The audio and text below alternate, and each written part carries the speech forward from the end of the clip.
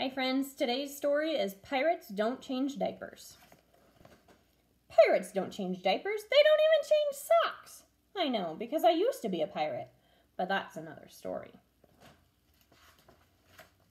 Today, while I was wondering what to buy my mother for her birthday with the 27 cents in my pocket, Mom came into the room. "Jeremy Jacob," she said, "I have to go get some milk. Your dad's taking a nap, so try not to bother him." As she went out the door, she called, "If your sister wakes up, try to keep her happy. I'll be back soon." Oh, great, I thought. Keeping that baby happy is never easy. Mom had hardly been gone a minute when I heard a knock on the door. I peeked through the peephole.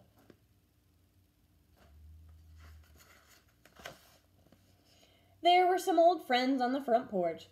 "Ahoy there, Jeremy Jacob! Are we ever glad to see you?" said Captain Braidbeard. "We've run into a boatload of trouble. Our ship ran aground on a coral reef.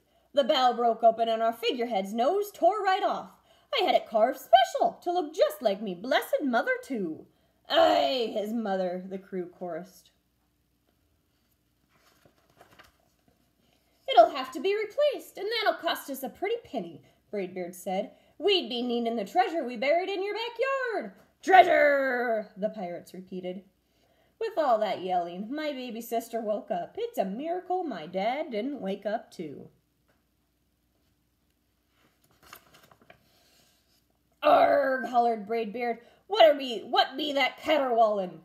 "That's Bonnie Ann," I said, "and I'm supposed to keep her quiet. You'll have to help me babysit." "Babysit?" Braidbeard scratched his head. "Pirates don't sit on babies." "No sitting on babies," hollered the crew. But there was no way we'd be digging up the treasure, I told them, until Bonnie Ann was happy again.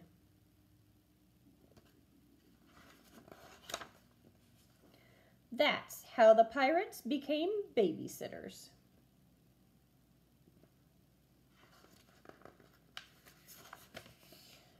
Bonnie Ann always has her diaper changed after a nap, but the pirates needed a lot of practice. Things got really interesting when we ran out of diapers.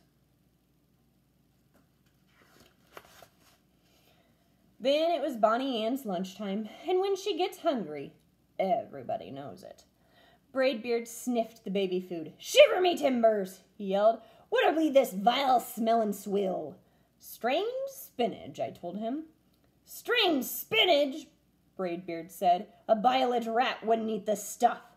Then Bonnie Ann sneezed. I got out of the way just in time. "Arrgh! Strange spinach!" wailed the pirates.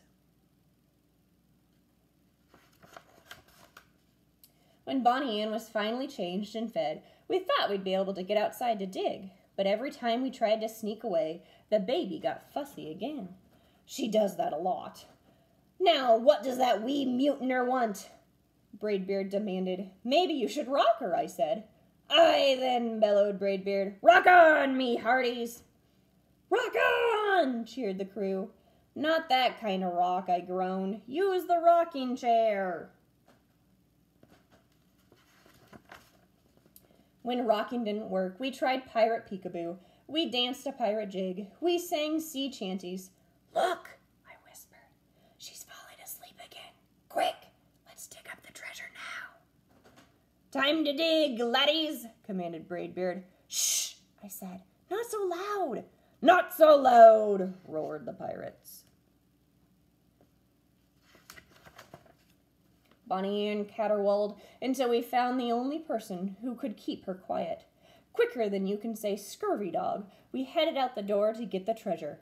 "The map," said Braidbeard. "Hand over the map." "The map?"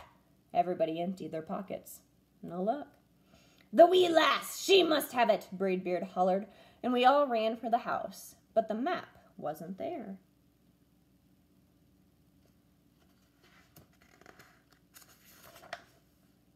Neither was Bonnie Ann. "The map!" cried Braidbeard. "The treasure!" boomed the crew. "The baby!" I yelled louder than anyone. After all, she is my sister, and I was getting really worried.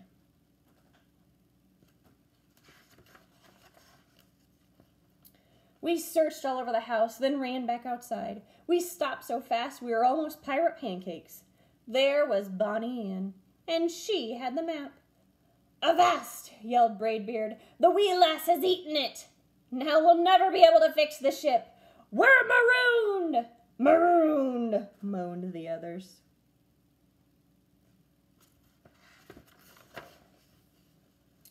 "Maybe not," I said. "Thanks to my little sister, I think I know exactly where to dig." With all of us digging, we found the treasure in no time. Braidbeard opened the chest and grinned. "Choose your reward, Jeremy Jacob. You've earned your fair share." It didn't take me long to decide. Green is my mom's favorite color.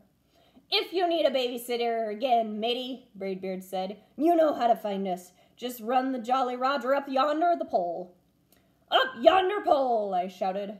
As the pirates headed back to their ship, Bonnie, Ann, and I ran straight for the house.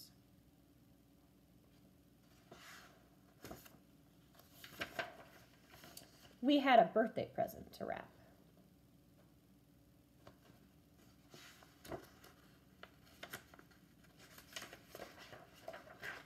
All right. Thanks for listening, friends, and I'll see you tomorrow.